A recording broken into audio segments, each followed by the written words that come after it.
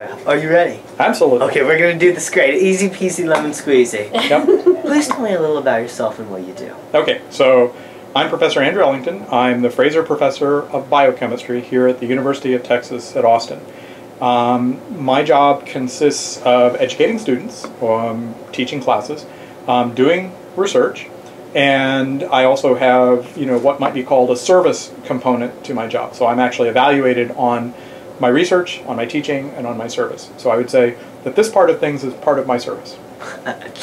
Now, when I was reading your website and blog, I was really taken aback by how complicated the subject of cellular and molecular biology is. Now, specifically within your lab, could you tell me what it is? Okay, well, so it's a very large field, but it shouldn't be that complex. Again, I think that if you look at most things, you can sort of boil them down to the parts you understand and the parts you don't understand. So let me ask you, what part did you understand?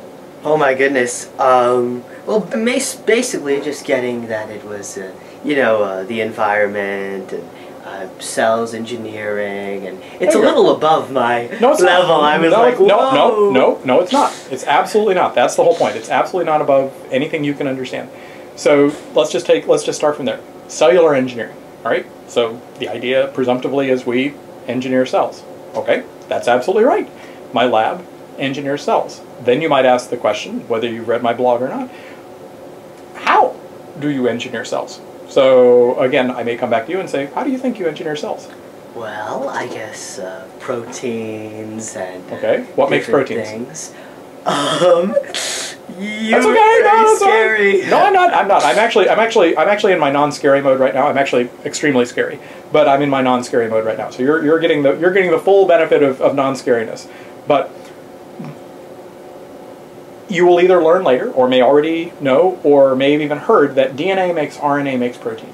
Does that make sense? So yes, I've heard. Our blueprint makes the molecule that will help make the protein. So if I want to engineer a cell, what I do is I engineer the DNA. I go for the blueprint. If I want to make a different house, then I'm going to have to get a contractor to come in and say, if you're going to expand this bedroom, you better, have the architecture for it. You better have the plan for it. And that plan is the DNA. And so if I want to engineer a cell, it would be like engineering a house. I'd start with engineering the blueprint for the house.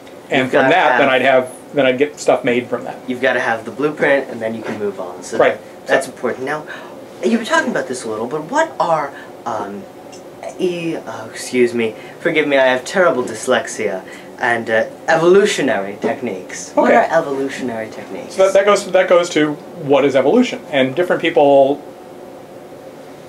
have different ways they think about that word. I have a very scientific way I think about that word, and it's actually pretty simple, but it's scientific. So things can replicate, right? We can see on a daily basis bacteria can replicate. We replicate. We make new versions of ourselves. When we make new versions of ourselves, whether we're bacteria or humans, mutations occur.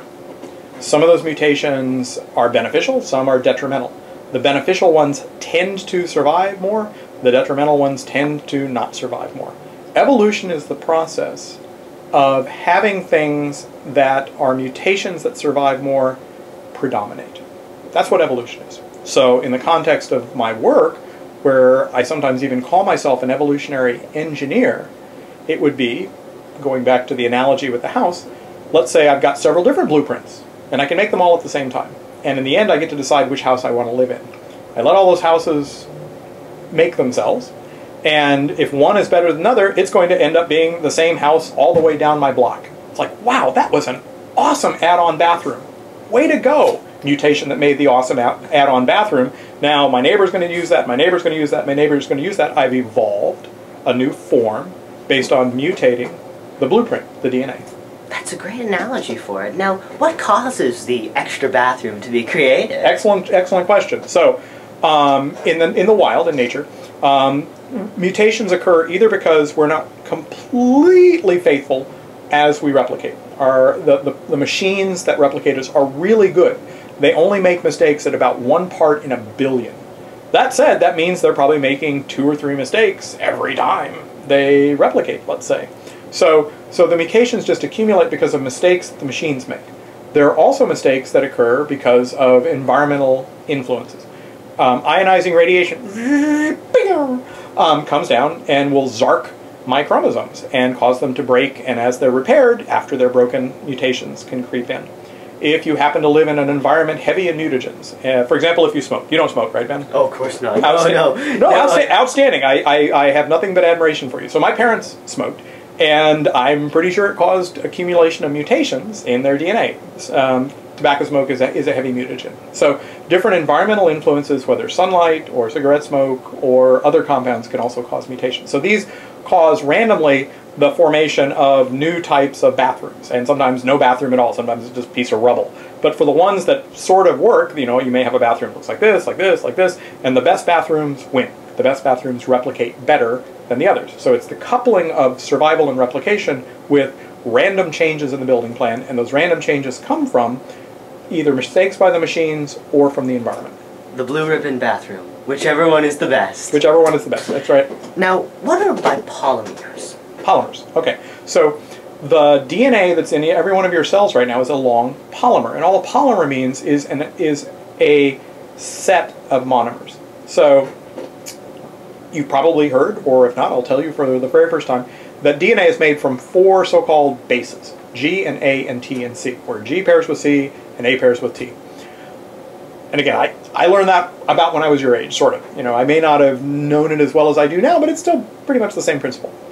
So that's why we can say, you know, if we're writing DNA or reading DNA, it goes G, G, C, A, C, G, T, T, C, A, C, C, G, da, da, da, da. Each one of those is a monomer contributing to the polymer.